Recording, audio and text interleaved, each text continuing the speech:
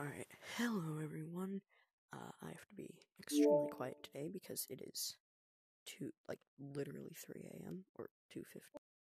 But, there was an update, a lot of updates to this file explorer here. So,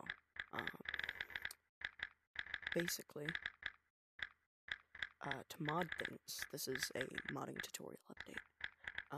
Same thing as the last one, but there was some changes. But all you want to do, if you want to mod any game, like Blade and Sorcery, Bone Lab, any game that has a mods folder or official mod support, what you do is you just, once you open up the app, you click on local files, then you click on downloads, and then you click whatever mod you want to do. So, like, let's say I wanted to install this mod to Blade and Sorcery.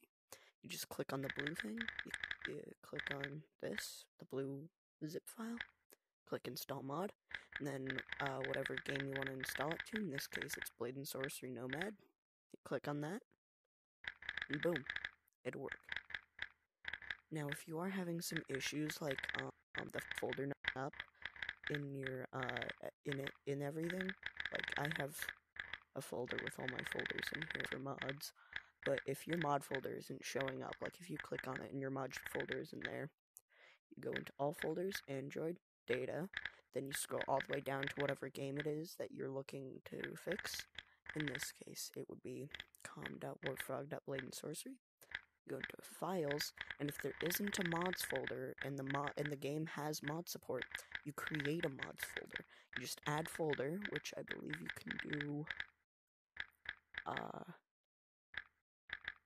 You press configuration, new folder, and then you just name it mods with a capital M, and then you can install whatever mods you want. Now this won't work on any game that doesn't have official mod support, but as you can see, Absolver Nomad, the mod I just downloaded, is in there. This will not work on Gorilla Tag or Beat Saber, games that don't have mod support, but Blade and Sorcery and Bone Lab mostly. So yeah. And if you want to delete a mod, you just press that and press delete file. Like, I don't use this mod, so I just press that, delete file. And yeah. Otherwise, if you have any other issues, feel free to comment about it down below, and see you later.